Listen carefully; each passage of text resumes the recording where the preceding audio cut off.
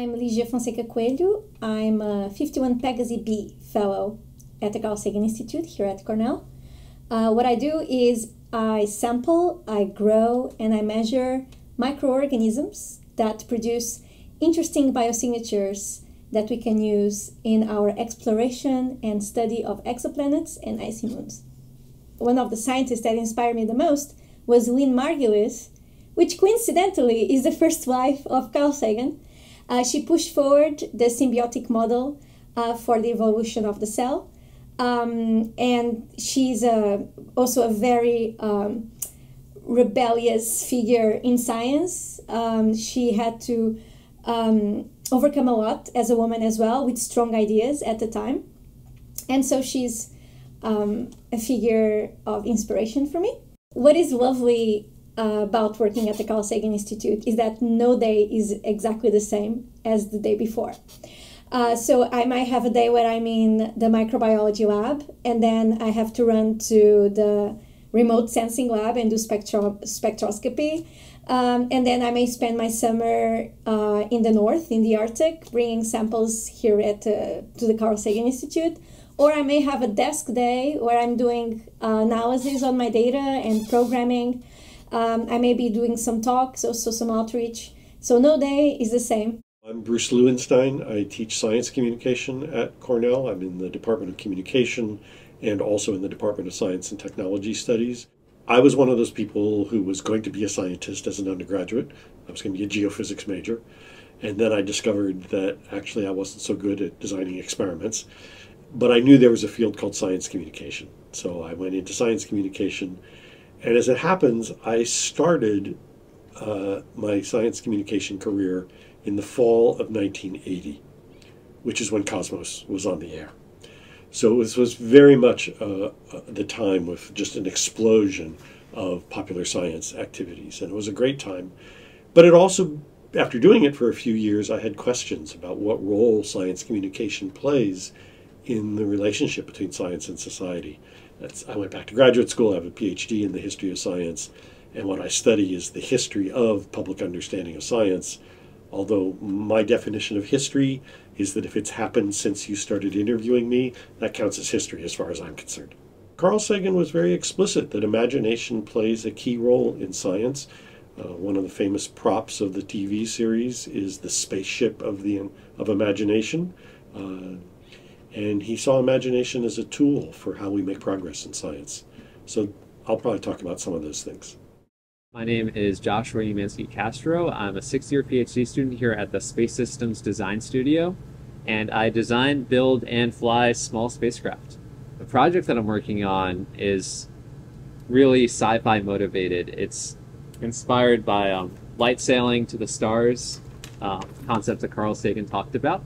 And this is our sail, and building miniature spacecraft such as chipsats that can drive that sail to new destinations.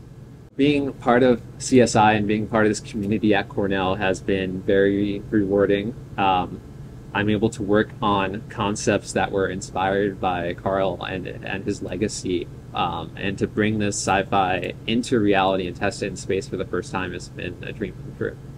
Building a spacecraft has been far more challenging than I ever imagined. There's countless moments where I've designed something and tested something and it's failed again and again. And there's those moments where something works for the first time, and after months and months of failure, I'm not expecting it, right? I'm out there in the cold testing some piece of spacecraft hardware, whether it be a solar panel or a GPS antenna, and just waiting for that success. And the moment it comes is just so exciting and fulfilling, and brings us one step closer to launch.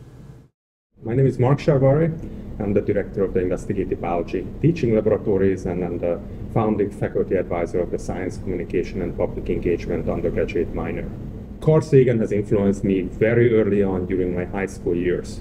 I grew up in Hungary behind the Iron Curtain. We did not have the Cosmos series on TV, but I did have a copy of the Dragons of Eden in Hungarian that I read in high school, which completely changed my mind and changed my way I think about evolution and the brain, and that really pushed me towards becoming a scientist. You heard about the Sagan effect, that Carl Sagan was not appreciated as a scientist as much because he did public engagement, and he was the scientist in everybody's living room because of the Cosmos series, but it did negatively affect his scientific career. Now we are hoping that nowadays undergraduates and students see science communication as part of their role as a scientist. So to be a well-rounded scientist, undergraduates are science communicators as well. They take on a science communicator identity in addition to a scientist identity. So I'm really hoping that the Sagan effect will start to have a positive meaning nowadays when undergraduates and the budding scientists and the next generation of scientists see science communication as something that scientists do and scientists must do and learn how to do well. My name's Lisa Kothenegger, and I'm the director of the Carl Sagan Institute here at Cornell. You are in Carl Sagan's old office, and being here especially inspires me again and again to ask, how could we figure out if we are alone in the cosmos? Because those worlds that we're finding circling other stars, they have different kinds of sun in their skies. For example, instead of a yellow one like we have, they are red stars that illuminate these worlds. So how would that change such a world? How would it change biota that could be there? And essentially, could we still spot it with our telescopes? That's really what I'm curious about. And if you just take our own planet and you think about it through time, then the signs of life changed so much from when the Earth was young to now. And so we're creating a database of light fingerprint of habitable worlds and of colors and biopigments that could color their surfaces to not miss signs of life in the cosmos. So tomorrow, we celebrate Carl Sagan's 90th birthday here at Cornell. Come join us in person, then you get a cupcake and some cider to toast, or on live stream for this celebration.